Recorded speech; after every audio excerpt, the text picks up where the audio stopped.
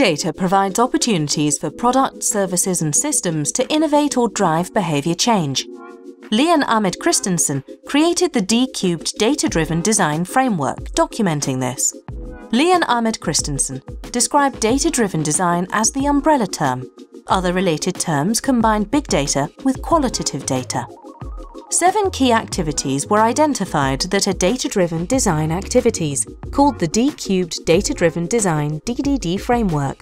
Planning enables data to shape business or organizational strategies, including analyzing customer preferences to predict optimal product families.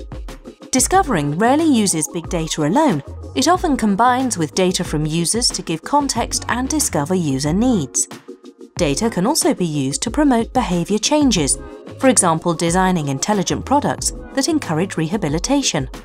Defining encompasses managing knowledge and analyzing the data gathered in the discovery phase to better understand the user. Generating involves using data to create concept ideas. Customizing entails using data to design products and services for different users. Maintaining uses data to predict product or service performance and failure. Validating uses data to support decision-making, reducing uncertainty, complexity, and risk throughout the product service development process.